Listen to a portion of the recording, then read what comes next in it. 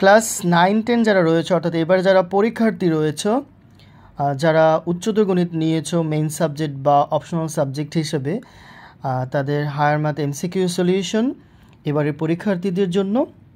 এই এমসিকিউগুলো বিভিন্ন বোর্ডে বিভিন্ন রকমভাবে এসছে এবং আমি আশা করি এই এমসিকিউগুলো যদি তোমরা সলিউশন করে যাও পারফেক্টলি, তোমরা এবারের পরীক্ষাতে এরকম প্যাটার্নের অনেকগুলো এমসিকিউ তোমরা পেয়ে যাবে। এবং এই আমি সাথে রয়েছি তোমাদের নয়নাই, আমি এগুলোর সমাধান করার চেষ্টা করছি। চলো কথা না বাড়িয়ে ভিডিওতে যাই। প্রথম এমসিকিউটা ছিল কোনো অনুক্রমের n-তম পদ un ইকুয়াল টু 1 প্লাস ব্র্যাকেটে -1 এর পাওয়ার n হলে এর 5তম পদ কত। ভেরি ইজি একটা এমসিকিউ। দেখো এটা কীভাবে আমরা সলিউশন করতে পারি। এখানে দেখো un লেখা রয়েছে, তারপর বলা হচ্ছে 5তম পদ, তার মানে n এর মান এখানে 5 বসাবা। আর এখানে যদি বলতো 6তম পদ কত, তখন আমরা n এর জায়গায় 6 বসাইতাম। তাহলে এখানে যেহেতু অঙ্কটা 5 দিয়ে রয়েছে, দ্যাট মিন্স আমি এই যে এখানে ডান পাশে এই পাশটাতে আমি n এর মান 5 বসাবো। n এর মান 5 বসালে এক্স্যাক্টলি আমার কি আসতেছে 1 প্লাস -1 এর পাওয়ার 5। তাহলে এটার সলিউশন করলে কি হয়, 1 আর -1 এর পাওয়ার 5-এ কিন্তু এক্স্যাক্টলি -1 হয়।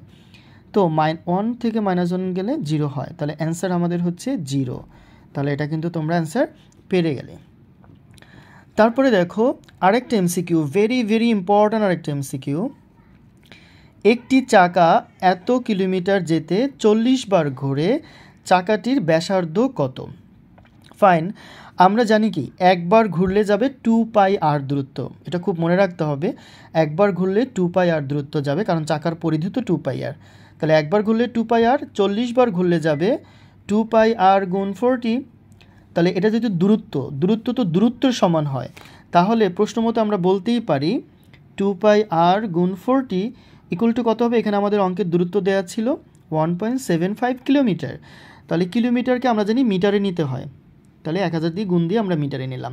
এখান থেকে আমি আর এর মানটা বের করব। তাহলে আর ইকুয়াল টু কত হবে, আর এর সাথে যা যা গুণ আছে সব নিচে চলে যাবে আর ডান পাশেরগুলো উপরে। তারপর তুমি ক্যালকুলেটর ধরে এটা সমাধান করে ফেলো। পায়ের মান 22/7 অথবা 3.1416 এরকম বসিয়ে একটা মান পাবে। পায়ের একটা মান রয়েছে, এটাকে এটাতে ভাগ দিলে 6.96 আমাদের অ্যান্সারটা চলে আসবে। হয়তোবা পরীক্ষাতে এই ম্যাথটা 40 বারের জায়গায় আমাদের 50 বার ঘুরতে পারে, অথবা কিলোমিটারটা চেঞ্জ হতে পারে, চাকার ব্যাসার্ধ কত, এরকমভাবে প্রশ্নটা চেয়ে থাকে। সেটা যাই চাক না কেন, তুমি যদি এই সূত্রটা মেনটেন করো তাহলে এই ম্যাথগুলো কিন্তু তুমি এক্স্যাক্টলি পেরে যাবে। হয়ে গেল। তৃতীয় ম্যাথটা দেখো, বলা হয়েছে 1/3 স্কোয়ার প্লাস 1/3 এর পাওয়ার কিউব ধারাটির অসীমতক সমষ্টি কত। অসীমতক সমষ্টির একটাই সূত্র রয়েছে, সেটা হচ্ছে a/1 - r। এই সূত্রটা আগে মনে রাখতে হবে, অসীমতক সমষ্টি a/1 - r। এবং ডেফিনেটলি তুমি জানো যে এখানে a হচ্ছে প্রথম পদ আর r হচ্ছে সাধারণ অনুপাত। তাহলে এখানে প্রথম পদ কত আমাদের ধারাতে 1/3, আর r এর মানটা আমরা কিভাবে পাবো, দ্বিতীয় পদকে প্রথম পদ দিয়ে ভাগ দিলে। তাহলে 1/3 স্কোয়ার ভাগ 1/3, এটাকে ক্যালকুলেশন করলে 1/3 আসে। তাহলে অসীমতক সমষ্টি কত হবে, a/1 - r। তার মানে তুমি এখানে মানটা বসিয়ে দেবা। এর মান কত পেলাম আমরা 1/3 মাইনাস r এর মান পেয়েছি আমরা 1/3। তাহলে এটাকে ক্যালকুলেশন করলে আমাদের কি আসতেছে, তাহলে এই যে 1/3, আর এখানে আমাদের এক্স্যাক্টলি আসলে এই যে লসাগু করা লাগতেছে, এখানে 3 লসাগু করলে 3 থেকে 1 গেলে 2, তাহলে 2/3। আমি এই লাইনটা এখানে লিখছি আবার একটু, তাহলে যে 1/3, আর এই যে লাইন শব্দটা তো ভাগের গুণ দিয়ে উল্টে দিতে হবে। তাহলে আমাদের কত হয়ে গেল 3/2। এখানে দেখো 3 কাটা যাচ্ছে 1/2, তার মানে অ্যান্সার হচ্ছে আমাদের যে অপশনটাতে রয়েছে 1/2, তার মানে ক নম্বরে রয়েছিল। তাহলে এটার অ্যান্সার হচ্ছে 1/2। আশা করি তোমরা বুঝতে পারছো। ওকে, তারপরে নেক্সট এমসিকিউতে চলে যায়, ভেরি ইম্পর্ট্যান্ট, ত্রিকোণমিতি থেকে আসছে। cos θ 4/5 এবং থিটা সূক্ষ্মকোণ হলে কোসেক থিটার মান কত হবে। cos θ 4/5, থিটা সূক্ষ্মকোণ, কোসেক থিটার মান কত হবে। এটা চট্টগ্রাম বোর্ড 17তে এসছে। তাহলে এটা আমরা কীভাবে করতে পারি, যেহেতু থিটা রয়েছে এখানে সূক্ষ্মকোণ, তাহলে আমরা একটা ত্রিভুজ অঙ্কন করতে পারি। কীরকম করে ত্রিভুজ, এই ম্যাথটা সলিউশনের জন্য একটা সমকোণী ত্রিভুজ আমরা এঁকে নেব। তাহলে আমরা জানি cos মানে কি, সাইন মানে হচ্ছে লম্ব বাই অতিভুজ, তাহলে cos থিটা হচ্ছে কি ভূমি বাই অতিভুজ, তাহলে এখানে cos থিটা হচ্ছে 4/5 যেহেতু, তাহলে ভূমি কত আমাদের এখানে, ভূমি হচ্ছে 4 আর অতিভুজ হচ্ছে 5, আর ভূমি আর 5, তাহলে লম্ব আসলে এক্স্যাক্টলি 3 হবে, কারণ এটা আমরা জানি 3 4 5 হয়, ওই যে পিথাগোরাস থেকে অতিভুজ স্কয়ার লম্ব স্কয়ার ভূমি স্কয়ার করলে কিন্তু এই মানটাই আসে। হ্যাঁ, তাহলে কোসেক থিটার মান কত হবে, যেহেতু সাইন থিটা লম্ব বাই অতিভুজ, তাহলে কোসেক থিটা হবে অতিভুজ বাই লম্ব, তাহলে অতিভুজ কত আমাদের এই ত্রিভুজে 5, সরি সাইন থিটা লম্ব বাই অতিভুজ, তাহলে অতিভুজ বাই লম্ব, হ্যাঁ ঠিক আছে, এখানে অতিভুজ হচ্ছে 5 আর লম্ব হচ্ছে 3, তার মানে এক্স্যাক্টলি আমাদের মানটা হচ্ছে 5/3, এটা যে অপশনে থাকবে সেটা। আশা করি তোমরা ম্যাথটা বুঝতে পেরেছো। 5 নাম্বার, সাইন 120 ডিগ্রি এর মান কত, খুবই ইম্পর্ট্যান্ট, এরকম 130 ডিগ্রি 140 ডিগ্রি বা এরকম একটা মান দেবে, দিয়ে বলবে এটা সঠিক মান কত হবে, ভেরি ভেরি ইম্পর্ট্যান্ট একটা কিন্তু এমসিকিউ, ঢাকা বোর্ড 2016তে আসছে। সাইন 120 ডিগ্রিকে আমরা লিখতে পারি সাইন অফ 90 + 30, কারণ আমরা জানি 90 ডিগ্রি কোণের গুণিতকে নিতে হবে, তাহলে 90 + 30। এখন এই যে 90 ডিগ্রি কোণের গুণিতক রয়েছে, আমরা জানি 90 ডিগ্রি কোণের গুণিতকের জন্য সাইনটা কিন্তু চেঞ্জ হয়ে কজ হয়, ওকে, তার মানে cos 30। এখন চিহ্নটা কি হবে, আমরা চতুর্ভুজ থেকে যদি আমরা চিহ্ন অঙ্কন করি তাহলে আমরা জানি যে এটা প্রথম চতুর্ভুজ, দ্বিতীয় চতুর্ভুজে কি হয়, সাইন পজিটিভ থাকে, অল সাইন পজিটিভ থাকে, রাইট। তাহলে এটা যেহেতু 90 থেকে আরও আসলো 30, তার মানে এটা সাইনের এই ঘর, তার মানে এটা সাইনটা কিন্তু ধনাত্মকই রইল, কোনো সমস্যা হলো না, ধনাত্মক সাইনেই রইল। আর cos 30 মান তুমি 4 থেকে জানো √3/2, সো এটার মান সাইন 120 ডিগ্রি √3/2 রয়েছে আমাদের ক অপশনে, সো আমাদের কারেক্ট অ্যান্সার √3/2, ওকে। তারপরে দেখো আমাদের 6 নম্বর ম্যাথটা, সেটা সকল বোর্ড 18তে এসেছিল। 6 নম্বর ম্যাথটাতে বলা হয়েছে 4 এর পাওয়ার x - 4 ইকুয়াল টু 3 এর পাওয়ার 2x - 8 হলে x এর মান কত। এই অঙ্কটাতে দেখো আমরা কীভাবে সলিউশন করতে পারি, এই যে 4কে তো আমরা 2 এর পাওয়ার 2 লিখতে পারি, এই যে পাওয়ার দিয়ে গেলাম, এখানে যা ছিল তাই, আর এখানে 2 তো রয়েছে, আমরা কি করেছি যে 2 দিয়ে গুণ দিয়েছি, যে এখানে হোল পাওয়ার সময় পাওয়ার পরে গুণ হয়, তাহলে 2x - 8 হবে। এখন আমরা কি করলাম, উভয় পক্ষকে 3 এর পাওয়ার 2x - 8 দ্বারা ভাগ করছি, এই যে 3 এর পাওয়ার 2x - 8 দ্বারা, তাহলে এইটা দ্বারা এইটারও ভাগ করলাম, আর এটা দ্বারা 3 এর পাওয়ার 2x - 8কে যদি ভাগ করে দিতাম তাহলে 1 আসে যেত, সেই যে আমরা সেই মানটা কিন্তু 1 লিখেছি। তখন দেখো 2 এর পাওয়ারও রয়েছে 2x - 8, 3 এর পাওয়ার 2x - 8, তাহলে এই সংখ্যাটাকে লেখা যায় 2 এর পাওয়ার 2/3 তার টোটাল পাওয়ার 2x - 8, আর 1কে লেখা যায়, এই যে আমাদের যে 1টা রয়েছে সেটাকে লেখা যায় 2 এর পাওয়ার 3 তার পাওয়ার 0 লেখা যায়, কারণ কোনো কিছু পাওয়ার 0 মানে 1। এখন আমরা জানি যে এখানে 2/3 এর পাওয়ার এইটা, 2/3 এর পাওয়ার 0, 2/3 মিলে গেলে আমাদের পাওয়ারটা সমান হয়ে যাবে, আমরা জানি নিচে মিললে পাওয়ার সমান, তাহলে 2x - 8 ইকুয়াল টু হয়ে গেল আমাদের 0, তাহলে এখান থেকে এক্স্যাক্টলি আমরা x এর মানটা কত পেলাম 4, তাহলে আমাদের সঠিক অ্যান্সার হচ্ছে 4। তাহলে আমরা নিয়ে আসি এই যে 6 নম্বরে, এটার আমাদের কারেক্ট অ্যান্সার 4।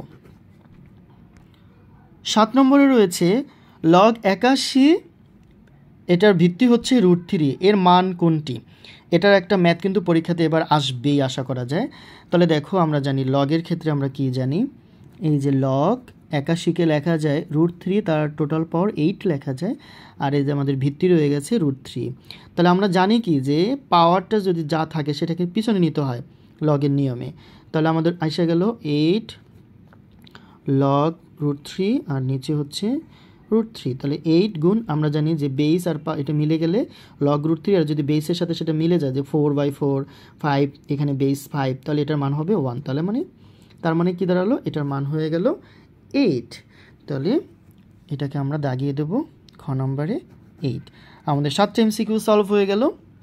8 নম্বর এমসিকিউটা খুবই ইম্পর্ট্যান্ট, এখানে বলা হয়েছে যে y + 1/y তার ঘাত রয়েছে 4 বা পাওয়ার 4, এর বিস্তৃতিতে y বর্জিত পদ কোনটি, বা x এর যদি অঙ্ক থাকতো তাহলে বলতো x বর্জিত পদ কোনটি। আমরা জানি x + y তার পাওয়ার n এর বিস্তৃতিতে r + 1তম পদ NCR ইন্টু x এর পাওয়ার n - r ইন্টু y এর পাওয়ার r। তুমি এই টার্মটাকে যদি y + ওয়াই তারপর 4-এর বিস্তৃতির সাথে মিলাও, তাহলে আর প্লাস অন্তম পদ কত হবে? তুমি মিলালে পরে দেখবা যে এই যে RC4 ওয়াইয়ের পাওয়ার 4-4 ইন্টু 1/y তার 4, হ্যাঁ, তাহলে এই যে 1/y এটাকে যদি আমরা ভাঙ্গাই তাহলে ওয়াইয়ের পাওয়ার -4 হয়, রাইট? আর এই যে এটা একটু বাদ দিয়ে লিখছি আর কি আমি, এই যে এই টার্মটা আমরা সমাধান করেছি, তার মানে প্রত্যেকটা লাইনে কিন্তু এটা ছিল। আবার এই যে গুণের সময় পাওয়ারগুলো যোগ হয়, তাহলে 4 - 2r হয়ে গেল ওয়াইয়ের পাওয়ার। এখন যেহেতু ওয়াই বর্জিত হবে, তার মানে কি ওয়াইয়ের পাওয়ার 0 হবে, মানে ওয়াইয়ের পাওয়ার 0 হলে কোনো কিছুর পাওয়ার 1, তার মানে ওয়াই থাকবে না। তার মানে কি এইটার পাওয়ারটা কি হয়? 4 - 2r, এটার পাওয়ারটা আসলে এইটার মানটা হবে 0।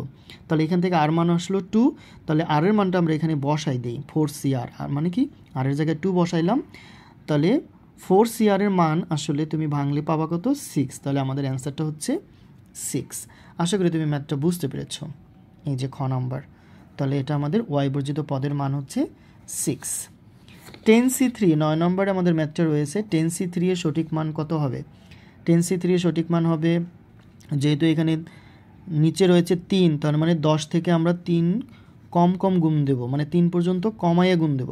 তাহলে এখানে কত আসলো? 10 9 গুণ 8, আর নিচে লিখবো যদি 3, 1 থেকে সেই পর্যন্ত লিখবো 1 গুণ 2 গুণ 3, এটাকে কাটাকাটি করলে 120 পেয়ে যাবা। তাহলে অ্যান্সার হচ্ছে আমাদের এক্স্যাক্টলি 120। তাহলে আমাদের গ অপশনটা আমাদের অ্যান্সার চলে আসলো।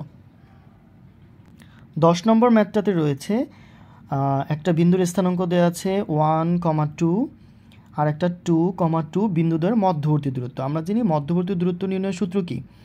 আমরা এই পয়েন্টটাকে দেখো, এই যে বিন্দুটাকে এটাকে ধরবো x1, এটা হচ্ছে y1, আর এর প্রথম স্থানাঙ্ক হচ্ছে x2, পরের স্থানাঙ্ক হচ্ছে y2, এটা আমরা জানি, তাই তো? বিন্দুদের মধ্যবর্তী দূরত্ব নির্ণয়ের সূত্র হচ্ছে √(x2 - x1 whole square plus y2 - y1 whole square. তো এই অনুযায়ী আমরা x1 y1 x2 y2 এর মান বসাবো। বসানোর পরে আসলে এটার মান আসছে √1, √1 থেকে আমরা পেয়ে গেলাম কত? 1। তার মানে এটার সঠিক মান আমরা পেয়ে গেছি 1। 13 নম্বর ম্যাথটা ছিল x - 2y - 15 = 0 এবং এত = 0, আর একটা সমীকরণ রেখাদ্বয় ঢালদ্বয়ের গুণফল কত? এটার ম্যাথ না করলেও হবে, ঢালদ্বয়ের গুণফল হচ্ছে -1 অলওয়েজ, হ্যাঁ, এটার অ্যান্সার এটা করে দেখো, ঢালদ্বয়ের গুণফল -1 হবে, সবসময় -1, এটা মনে রাখবা। 12 নম্বর ম্যাথটাও ভেরি ইম্পর্টেন্ট। 3, 5 বিন্দুগামী এবং 2 ঢাল বিশিষ্ট সরল রেখার সমীকরণ কোনটি, যেটা বরিশাল বোর্ড 2021 এসছে। আমরা ওই যে বিন্দুটা দেওয়া আছে না 3, 5, এটাকে ধরবো, প্রথমটার স্থানাঙ্ক হচ্ছে x1, পরেরটার স্থানাঙ্ক y1।